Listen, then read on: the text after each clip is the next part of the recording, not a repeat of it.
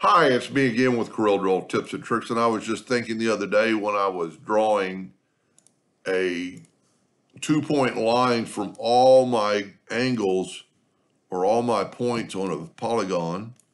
I had to take all this time, and you have to be kind of careful to make sure all your nodes are good, and you have to go to the right one to get all these pies. But then I thought there's really two ways you could do this. One is take Control D and make a duplicate of that. Get your shape tool and grab right here, and I actually am going to hold down Control 2. And now look, I have those same pie shapes that are right in the middle, and I can make pie shapes, like I've done. And the more you would do that, the more you would, the more time it would save you. The other way that you could do it, I'm going to make sure I just have one, and I would put it in the center of the paint. I would bring in indexing lines,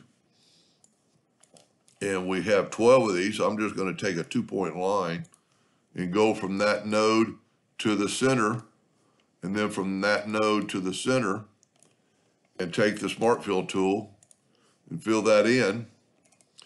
Double click on it and move the rotation to the center of our item. It doesn't look like it is. Let me move it over there. A lot of times there it goes. Then open up Windows, Dockers, Transform or Transformation, depending on which one your version you have. 30 degrees, we need 12 of them, but we already got one, so there's 11.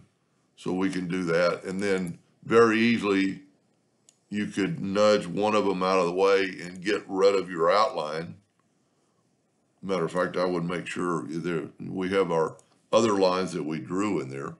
Then you could actually send these back, and you can left click, right click, and you actually have individual pie parts. That's kind of cool.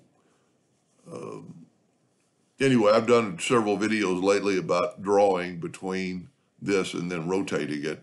So that's why I would use it for. But anyway, I hope that helped a little bit. Thank you for watching.